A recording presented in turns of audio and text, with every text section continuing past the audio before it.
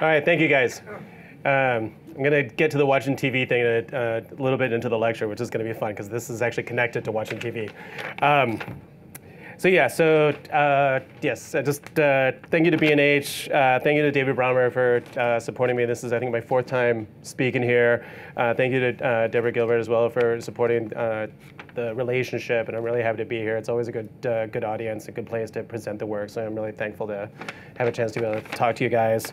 I am basically going to give you the same presentation that I showed at National Geographic that landed me the job, with the job that I shot at the end of it. And then talk to you a couple more things, specific more to photographers rather than to editors at the end. I have been in the photo business for 20 years. I went to school at RIT in Rochester, 92 to 96. I had met an RIT alumni.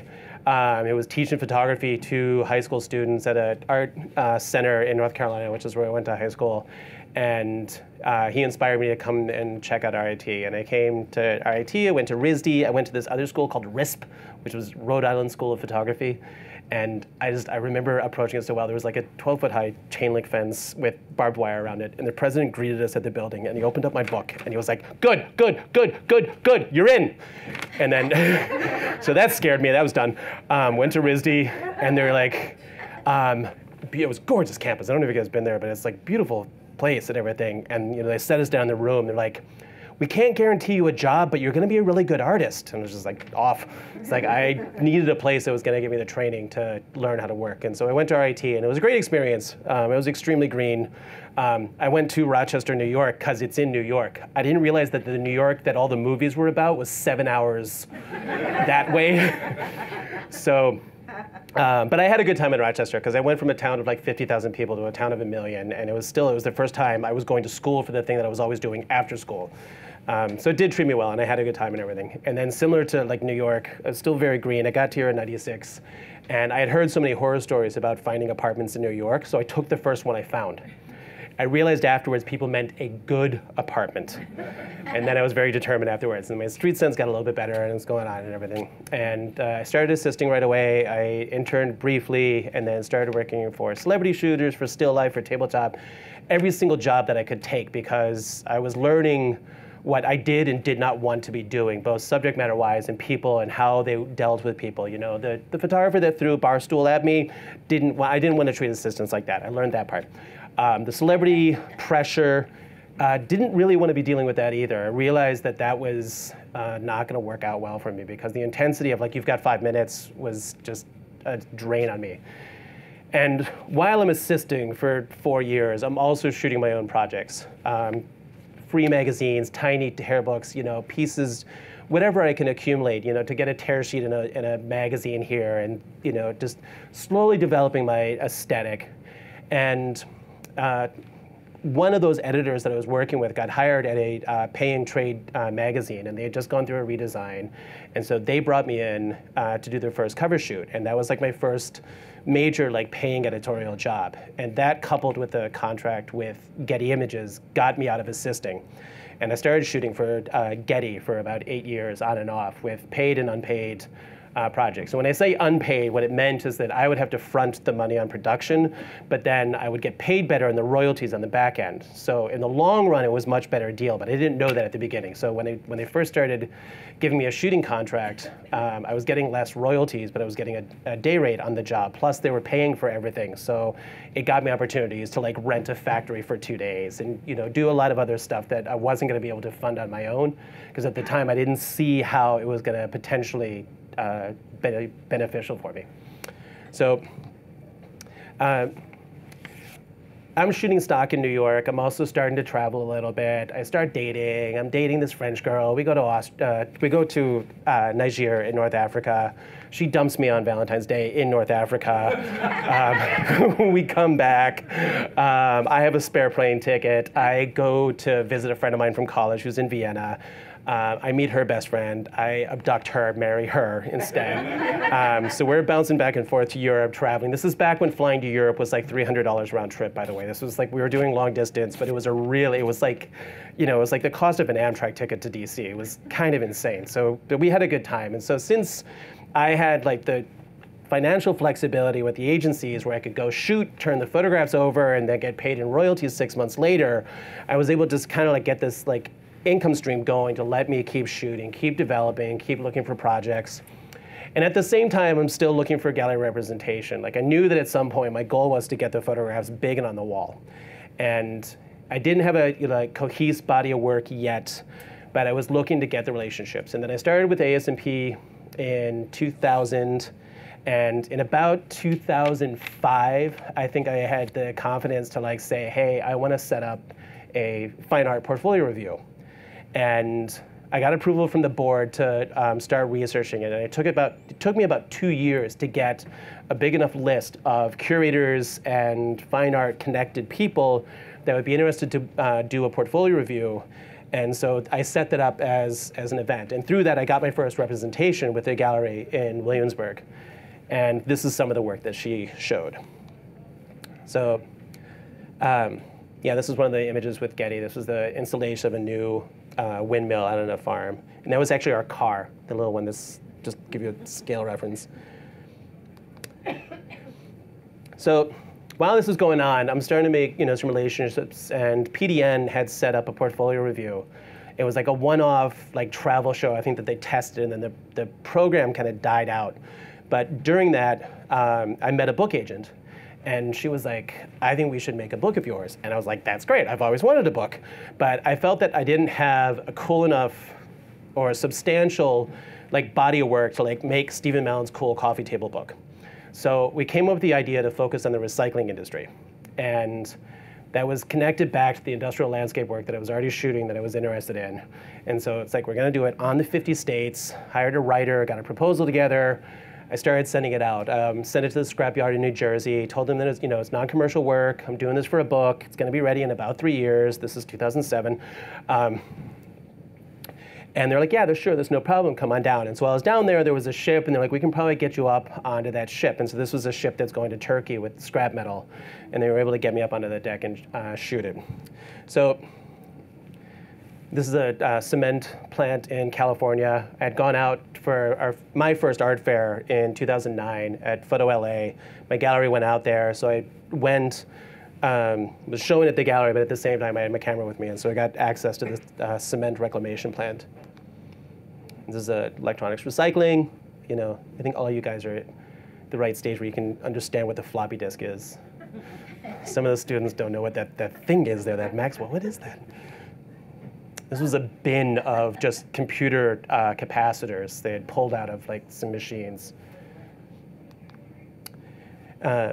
This was a material, these are reconstructed truck tires. I found out about this. They take these tires, stitch them together, and put them over areas that they dynamite, and to protect like grass when they're driving heavy machinery over. And I've just always loved the texture. It was like this very like serpentine quality of the old tires. And this is at a recycling plant on Shelter Island. It was just crushed glass. There was a mountain of this. This is a paper mill in Minneapolis. It's 97% post-consumer waste, so they're only introducing like another 3% of new wood into this. It's for cardboard. There's just like this is streaming off cardboard boxes that they're then sell it to the roll, and then they go off, get printed and glued together and stuff. But I've always loved this image just because of the Russian elements of it, just the old like industrial aspect. This is the same paper mill. These are bales and bales of just like shreddings of coupons from grocery stores that they collect, and they had warehouses full of this stuff just waiting to go into these blenders. This is back to Shelter Island. This is the another image of the cans. I'm always attracted to like textural areas, just textural maps, and I've been kind of like accumulating these pictures piece by piece. And we had a show about this titled Patterns of Interest at NYU last year that featured this kind of work. It's a recycled saran wrap. You know those big pallets of materials that are at like Kmart and everything come off of the trucks? So one of the ways that they keep all that stuff from falling down is that they use saran wrap. And the plastic apparently is very valuable. And each one of these bales at that time was worth about $6,000. So it's like takes a little while to get enough together to make a bale out of it. But it's like when you combine it, there's 12,000 sitting in your, So start saving all that saran wrap. So as my career is developing and I'm making relationships, I'm going out to meet photo editors, art directors. I've been shooting people. I was shooting people for lifestyle. But I wasn't really in love with lifestyle. Like Getty represented me as a lifestyle photographer for a little bit, and there was another rep that wanted me as a lifestyle photographer. So I had like a lifestyle portfolio, and then I had my industrial landscape work. And I met an art buyer at McCann who looked at the work and loved the landscape work, and she just said to me, it's like, I can't take this book to Exxon until you have a guy with a wrench. Because they need the picture of the guy with the wrench. They need the human element in the scene as well, but they need they need both done by the same photographer for you to land this kind of project. And I was opposed to it for about a year because I was like, I don't want to contaminate the purity of my, the landscape work. And then it was just like, no, it's like, why? I mean, I'm shooting these people that I don't actually want to like be, working with. And I wasn't like a great, lifestyle photographer. It's like I was okay, but it's like there's people that like, that's what they do. They're really good at it. It's like beautiful light, beautiful aesthetic, and that just wasn't where I was focused. So it's like, all right, so let me think about merging this. And so I dropped all the lifestyle-y books that I had and hired some actors and went out and scouted some locations. And I found this location in New Jersey, these flatbed train cars for this city, and he was perfect for it. I really still like this picture to this day. But one of the nice things that happened while I was shooting this is that I spotted this.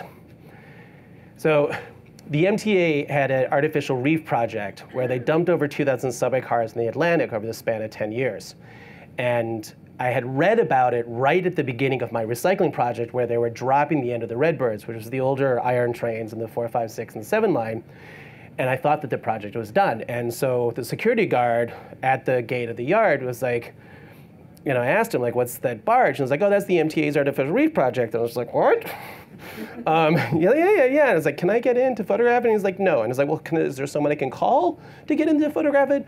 And so he got me in touch with the general manager for Weeks.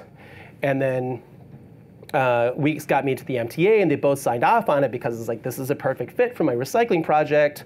I've got this book that is going to be coming out. And they're like, that sounds great. And so I ended up, instead of just going into the yard to photograph the barge where it was parked, is I was able to get to the MTA itself where they were loading the trains, and then out onto the chase boat and photograph it when they were throwing the actual subway cars into the Atlantic. So I'll get back to that project in a little bit. My relationship with Weeks is developing. They call me. They're breaking up a ferry that I had sunk in Weehawken. It had sunk at an actual pier, and because it sank. They couldn't pump out the water. So what they did instead is they broke it up on site. And so they took one of their cranes out there, attached like this 20,000-pound guillotine blade, dropped it, and just broke it up into pieces, and then would go back with the bucket and kind of scoop out the debris. And so I photographed it for the day. And this is like the one key photograph that I have liked from that shoot. So after this, Jason, my contact there, calls, and it's like, I don't know if you're interested, but tomorrow we're picking up this. So the Concorde had been moved off of the Intrepid to when it was getting renovated for 4 years. And so it was parked down at the first airport down in New York. No, before that. Down on Flatbush, at the end of Flatbush. Floyd Bennett Field, excuse me. Told you about getting distracted. So they had to, they picked it up from there and brought it back to New Jersey, but because of tides and everything, they have to wait for the timing. So I rode with the Concorde back to the Intrepid, and so that was one of the images at sunrise. Still one of my favorites. I love the shape, the bat wing, got the Statue of Liberty, a little bit of motion blur from the water. So this is happening. All right, now January 15, 2009, Sully makes an emergency landing in the Hudson River. All right, it's my wife's birthday. We are sitting in a bar watching TV against David's theory, and somebody at the bar had, I'm pretty sure it wasn't a voice in my head. I'm pretty sure it was someone down to the right. I was like, I wonder how they're going to get the plane out. I was like, I know who's going to do this. So I call Weeks, and they're like, we don't know if we have it yet, but I'm going to be in a meeting with the Coast Guard and the FBI tomorrow morning, so I'm not going to be able to pick up my phone. So call Tom Weeks. He always answers his phone. Just remind him, who you are, because we'd met on some of these other projects, and I was like, hey, it's Steve Mallon, the photographer, and like, oh yeah, what's going on? I was like, did you get the job? And I was like, what job? I was like, the airplane in the river. And I was like, oh yeah, do you want to work? So I get in my car, I drive out of my studio. We had a space at Union Square at the time. Drive down to Jersey. I had plugged into my brand new GPS the office address, not the yard. And so I was doing this in New Jersey for a little while between the Garden State and the Turnpike for about 45 minutes. They're calling me, like, where are you? Because they were literally, there was a crane and a tugboat waiting for me. But I got on, they waited for me, I got on, and so I arrived into the crash site via the water, because I knew that if I tried to tell the NYPD or something that I was a photographer for weeks, they were like, whatever. They weren't gonna let me by. So I arrived on the crane, on the smaller crane that they brought, and just walked into the site with my hard hat on and a life jacket and started photographing at the permission of Weeks. And they just saw me as one of the guys, so everyone was, totally fine about it. FBA's down there, NTSB. These are Airbus engineers talking to Jason in this photograph. They had just landed from France, and by chance at the gift store, there was an Airbus 320 with US Airways markings on it. So they bought it at the toy store, and they were just like holding it up to Jason, explaining where the center of gravity is on the aircraft. So this is one of the first photographs that I shot when I was coming in via the tugboat. And I've just always liked this image. It's titled Whale, and I just always see it as like the wounded animal. It's like the ladder's there, and there's the blowhole, and you can kind of like walk down. It's like, it's gonna be okay. It's gonna be okay. So about a day and a half later, comes out of the water. Pretty intense. There's an entire wall of like water cannons on the left-hand side, just in case it exploded, because it was pretty full of jet fuel when it crashed. Fortunately, the blast point is pretty low at that point because of the fact that it's been underwater, and it was a very, very cold weekend. I used to be able to say it was the coldest weekend in 30 years in New York, but the past two winters have kind of screwed up that story. It was just a very cold weekend. So fortunately, and the great thing about this emergency ditch in the water is that everybody survived. And that was why I was comfortable photographing it. I don't feel comfortable shooting people's disparity. It's just like, don't do war, generally don't do any kind of work like that. So I brought this to a portfolio review that I had helped organize.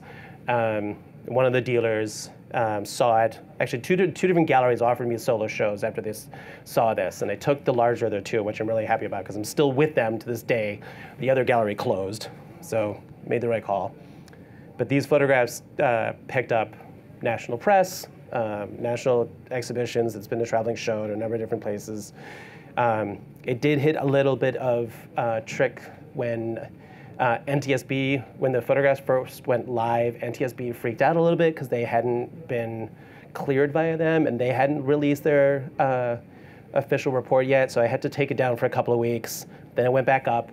Then AIG's insurance went after me. AIG was the insurance agent for US Airways, and they claimed that because I was a subcontractor of theirs, I had to abide by their media agreement. And I was like, yeah, okay, I'm gonna take it down. But what I did is I put a post up on my website that just said these photographs are down at the request of AIG and US Airways. If you would like to speak to them, here's their phone number.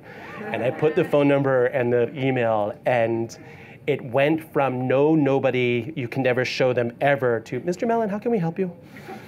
So came to terms. Now it was released. The only thing that they requested is that they asked me to retouch out the logo if it was visible anywhere in its entirety in the photograph. And there's like one picture in the entire body of work, maybe two, where we took it out. But it didn't bother me from that standpoint because that wasn't my purpose of it. And since then, US Airways, the brand itself is now gone. Like the airline has collapsed. So I think it probably can even like put it back and it won't be an issue. But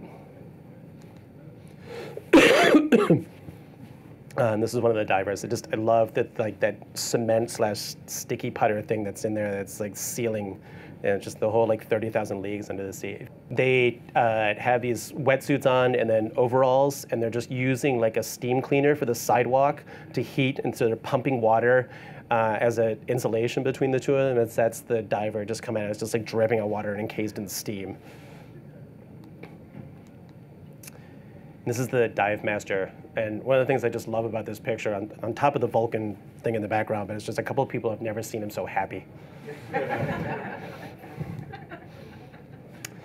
And there's the inside of the aircraft. Yes, the hangar's still on. It's like the hotels. You can't actually take them off. And I just like the Jesus light in the background because the emergency doors have opened and also the wings are gone. There was this like cascade of light into the inside of the aircraft.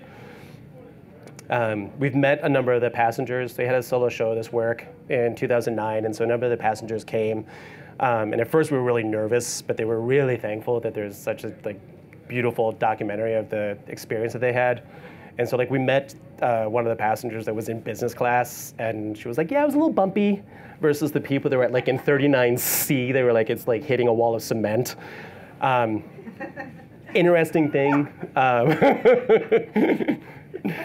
They did not tell the passengers that they were landing in the Hudson River, so the people in the aisle did not know until they hit the water. Yeah, I mean, just so you didn't panic, don't freak out. But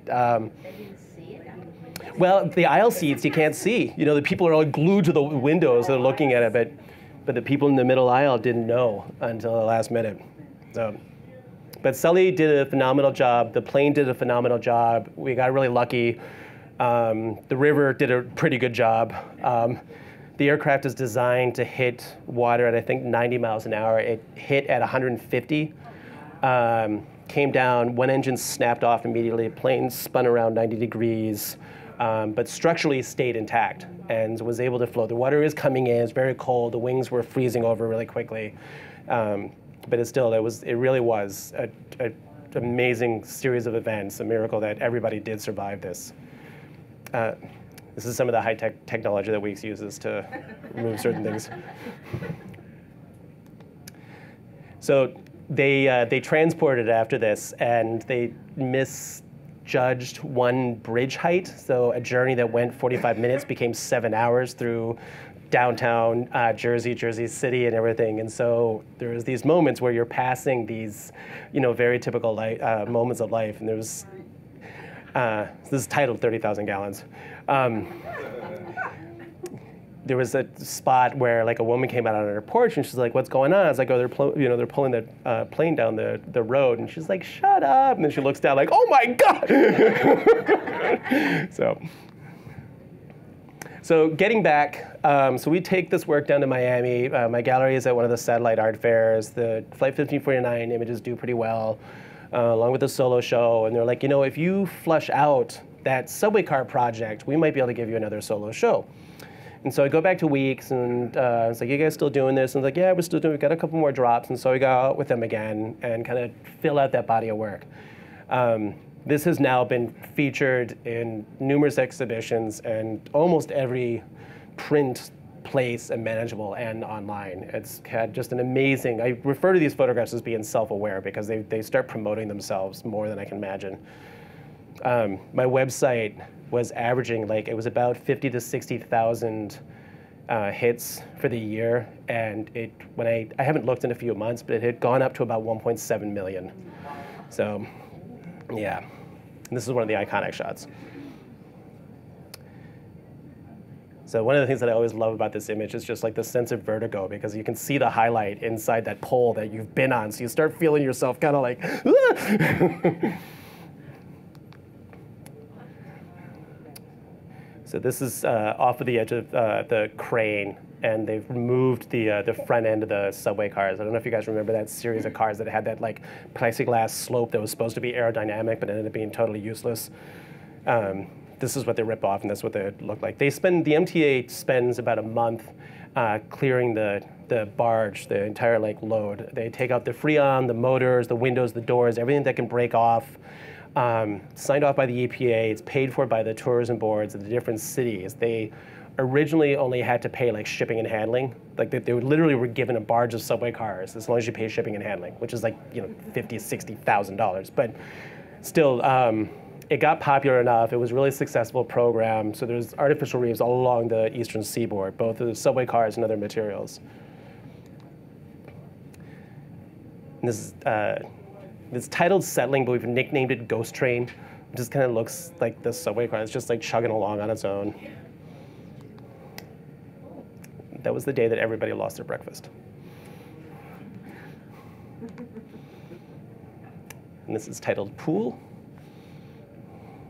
Just love the acquiescent. The subway cars typically would like go like this. They'd like splash on the window side and then pop up. So that was why you've got like these water droplets coming down, and then the water starts going in. They sink relatively quickly. And they're always bottom heavy just because of the way that they're designed. So they usually go straight down like that. Yep. So Weeks gives me a call after this, and we're still in touch. And they're like, hey, don't know if you're interested, but we're moving a chimney. And so I went out and I photographed the chimney. And this is one of the landscape shots. One of the things that had started to happen is that the 5D Mark II had hit the market, and that was like really the first like prosumer full-frame video body that was shooting HD video. And I had started getting a couple of questions like, do you shoot video? And I was just like, no.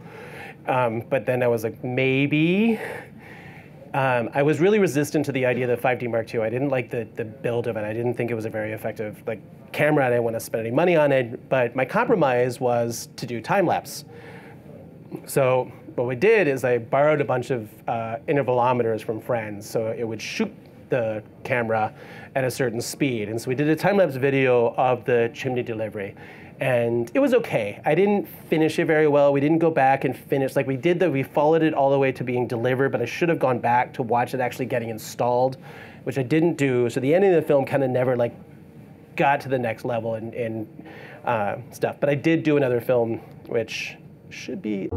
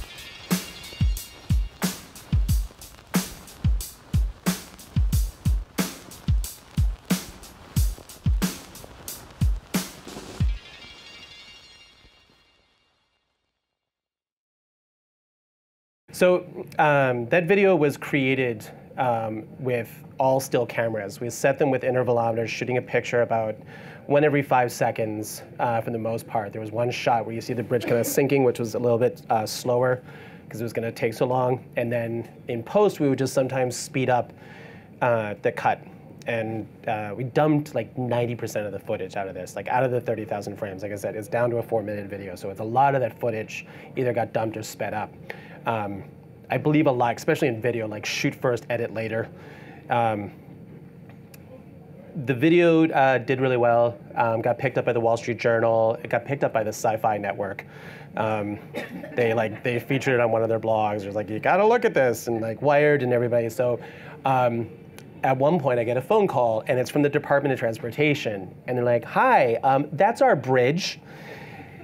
And why does your video look better than the one that I paid for?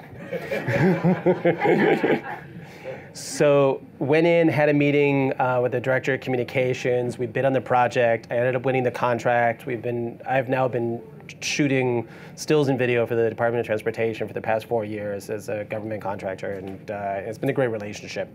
And this is one of the first jobs that we did with them. This was the marathon. This was shot from Staten Island. We hadn't gotten all of the clearance that we didn't realize how much of a machine New York Runners was, and so we hadn't gone through the whole press clearance and everything, so we didn't have the correct passes. So we got up to a certain point, and then we had to retreat. But because we were in DOT vests, Fire Department, NYPD had a separate pit for their guys, and they let us in, and we were able to shoot this image from there. And I think that turned out really nicely because it's such a unique view of the marathon.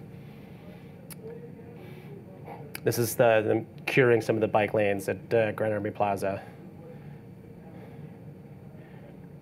This was when we were scouting a project on the Manhattan Bridge. They replaced all of the suspension cables a couple of years ago.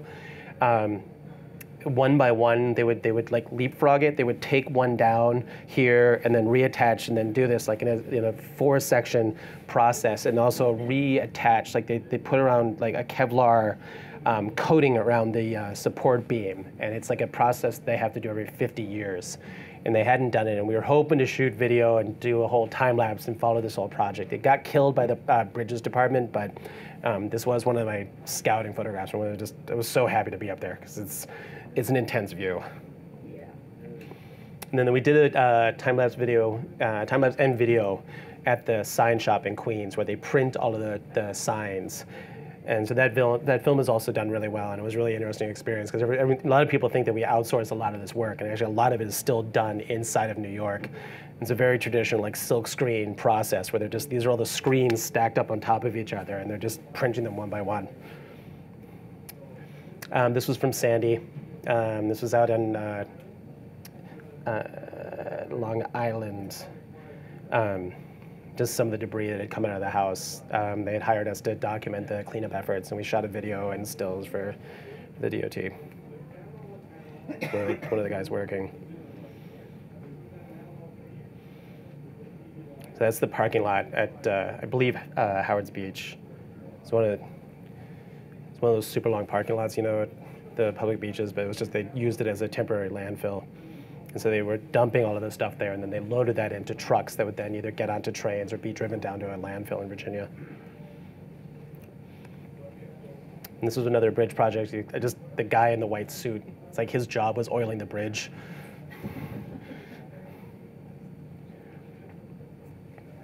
This is another still from one of the time-lapse films. We did a film following the asphalt department that we titled Mill and Pave. It ended up taking 2 years because it got broken up between contracts and Sandy, but it worked out to be a really nice piece of work because we followed both from the asphalt plant down at Gowanus to the actual milling and paving up in Harlem, and it turned out to be a really beautiful film.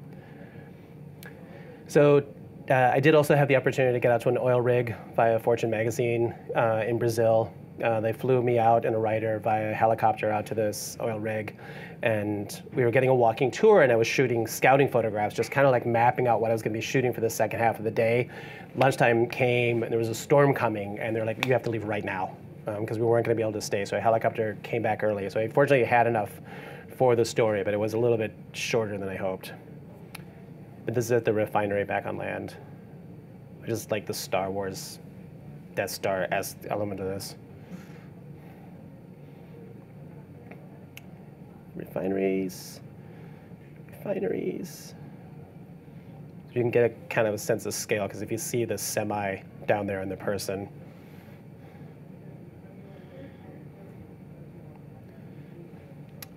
So after the subway cars got picked up by the New York Times, I called my contact at the MTA, just letting him know, and he was like, I don't know if you're interested, but they're sinking a destroyer in a couple of months.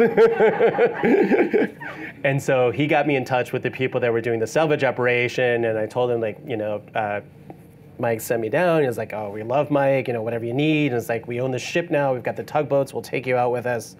And so they put me on a tugboat, and I went out with them. So I ended up on a sinking ship with them. I wasn't the only person, but this is one of the photographs of one of the welders cutting holes in the side of the ship. They had to do some of this on site because it had to be seaworthy to get towed back out to the site off of the coast of Delaware.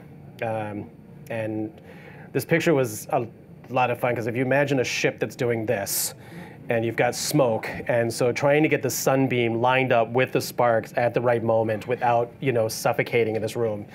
But it did work. This is some of the scrap metal. So the military, some of the ways that they operate is that they have to sell the materials back. It can't be for free, but it's extremely low price, and it's based on how people are going to dispose of the materials afterwards. Like, they bought this, I think they paid $1 million for it between the reef and the salvage company. That they secured the deal to get, like, the entire ship for $1 million. And the way that they worked it is that the salvage company is going to make all the money back by selling the scrap that they pull off of the ship, because, like, the chain that's there, every single link is about 2 tons. So it's like, actually, no, I'm sorry. The whole chain, I think, is 2 tons, actually. There was another ship that's got a bigger chain. But the doors are also very valuable, and the propeller's all copper. So it's like 45,000 pounds worth of copper. Yep. Do you know how much it weighs? I don't remember. That was exactly. So this is on the ship now. They're starting to put the hoses into the ship to start pumping the water down. Those are the fuel tanks. This is a hangar bay for a helicopter, and they've already filled this with cement, and they're putting the hose down to start pumping the water. And I set up my camera. I'm really happy. This is awesome. This is gorgeous. This is perfect. Can't wait for the water. And then they moved the hose, and it wasn't as cool anymore in the start. And I was thinking about it to, like, grab the hose, but I was like, because I was hoping to get the water spraying out of this, but it didn't end up working out. But still, I think the shot worked out pretty well. This is inside the pilot house. This is where they've cut away all of the previous components, and they're just all labeled in there. And no one's really understood exactly what those markings are. The theory is that it's the military and the scrap company just, like, marking off which component was from what, as they're, like, referencing. Because a lot of this stuff is still being used on other ships, so they kept, like, pieces of it and put it into storage for when the next time they need to replace it.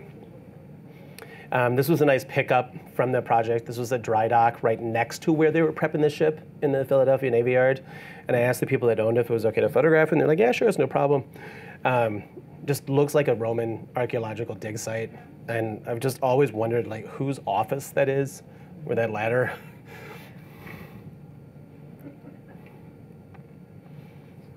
I also like sparks. Big fan of sparks. There she goes. So, bye-bye, Radford. That did, fortunately, bring me to Smithsonian. I had gone down to DC about 4.5 years ago with my previous agent and presented work both to Nat Geo and Smithsonian and a couple of other places. And so about a year later, Smithsonian hired me to go photograph the new class of destroyers that was replacing the one that I sank. And so this was inside of a shipyard in Maine where they're building it. It's the Zumwalt, which has now been picking up some press because it's this new, like, high-tech destroyer, and it's stealthy and half submarine. because actually it's designed to sink. They'll pump it full of water to lower the horizon line, so it's harder to detect, and then they'll pump the water back out when it needs speed. In the ballast. You seem to know a couple things about ships. Okay. So this is the Zumwalt. So they're welding these. These are just points that they're welding for the other steel, I think, to get attached to the other side of the ship. One of the other things that I love is being high, and by that I mean in a lift. So I got them to sign off and get me a 60-foot lift to put me up. This was actually a 100-foot lift, but they would only take me up 60 feet. But it was still high enough for the ship, and I was able to like kind of get them to position exactly my crop and my frame, and it was just a matter of kind of like staying in one spot and just waiting for the right exposure and him and the sparks and everything. But it was worth it. And this is just a detail from it. Like they're starting to put on the stealthy plates on the side and everything. These are just all these like welding marks. And the title of this is "Do Not Burn," because that's what they wrote on the side of it. So I did also get the chance to photograph and film the space shuttle. That was another week's project. When the Intrepid acquired the Enterprise, I got both weeks and one magazine to commission a documentary on it. And so we shot it, we did a time-lapse and video piece on it, and then Time Magazine ran a whole piece on the delivery in LA, and so my client pulled it off of running it, but we still ended up with some awesome photographs from the project. So it's like kind of like sitting on the shelf. It's never been exhibited. The magazine never ran it. The museum wanted it but didn't want to pay for it, so we didn't give it to them. So it's just waiting for a home at the moment. It is going to go into a book for next year, which I'll talk about towards the end, but it was a fun project. From the back of the tugboat, it had just hit the edge of the bridge. It's not a happy sound. I did one more video for the New York Times, and there was a couple of hiccups, and at the end my editor said, "We owe you one." And I was like, really? Because the one thing that I hadn't been able to do yet for the magazine was to actually get into print. Because being based on being a photographer, I still have the obsession about getting into the actual magazine, not just onto the site. And we had wanted to do a story on the Maersk, which was at the time the largest container ship that had been built. It was 14,000 containers, but we had missed it, and Discovery Channel had run an entire thing on the biggest blah, blah, blah. And so I started Googling again for the biggest, first, whatever, and I found the biggest ship.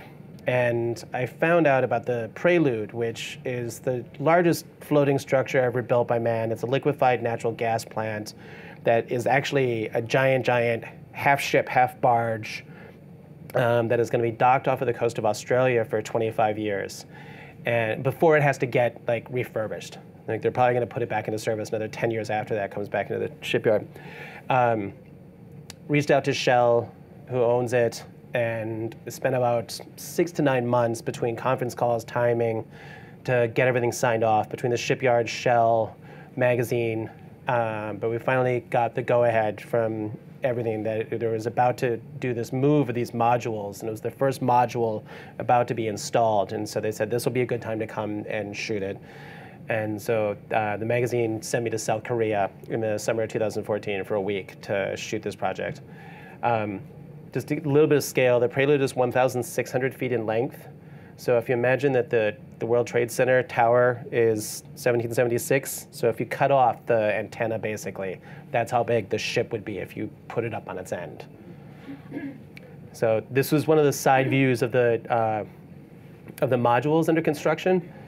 They're basically giant Lego/IKEA sets. It's just this entire module process. Like I said, I like being high. I was able to get up on top of one of the cranes. And so we shot a time-lapse-esque overview of the top of the ship. And we got the crane driver to move the crane down the pier. It's on train tracks, and so it just moved along incredibly steadily. It's like the most steady tracking shot imaginable. And then the New York Times assembled that into kind of like an interactive map online that you can fly over. And this is one of the stills from that. And I love the perspective of it, because you're looking down the side of like a 10-story high building with the workers on the edge of the crane. It's just the play of dimension and the scale is tricky.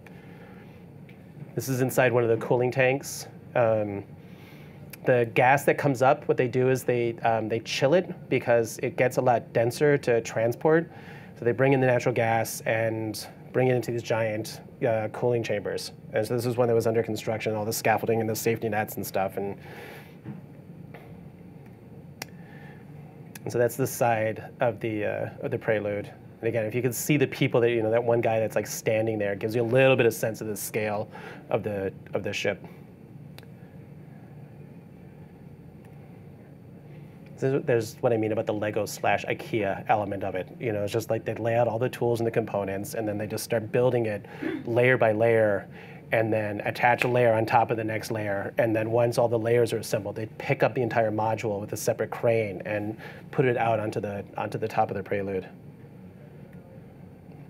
Yeah, there's one of the layers.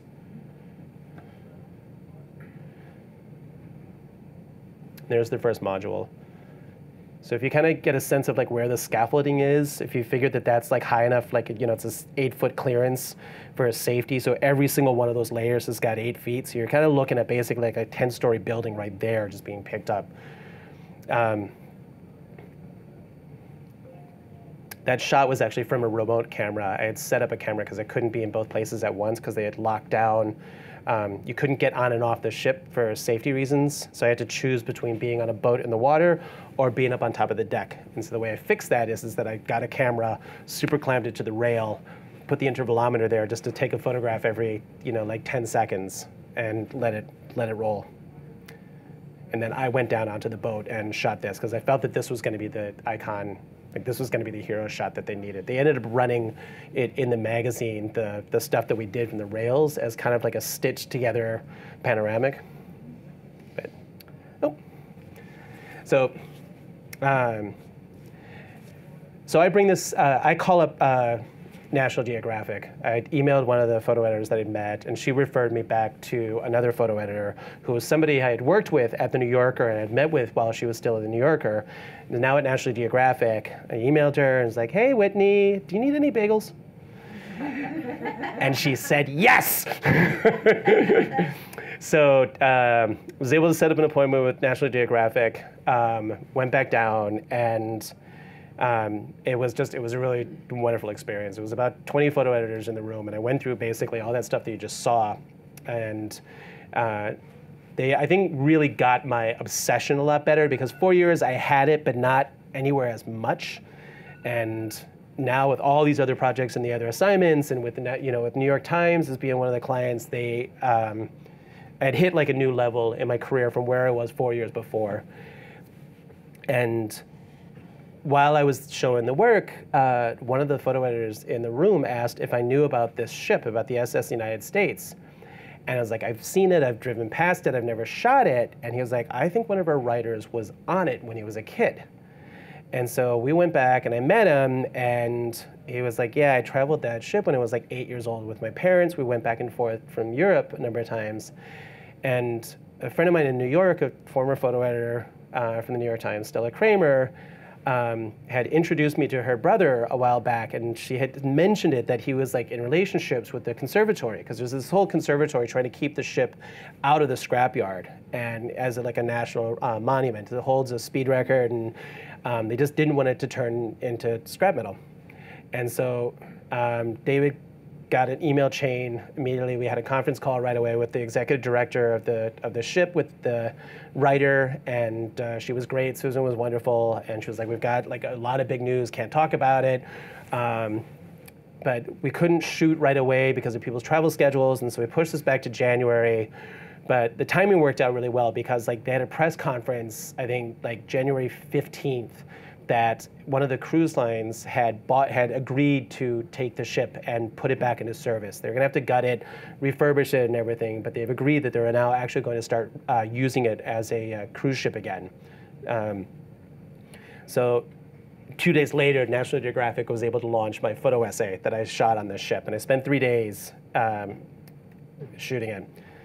So this is in the inside. It's a fake bar. That was a bar that was from a movie set that someone else had shot in there, and they just left the bar there, and so it's still there. Another ballroom. all the ballrooms are like separated by classes. I've never been on a cruise ship, but there's only like first class. There's the first class bar, second class bar. It's like, it's kind of classy-ish.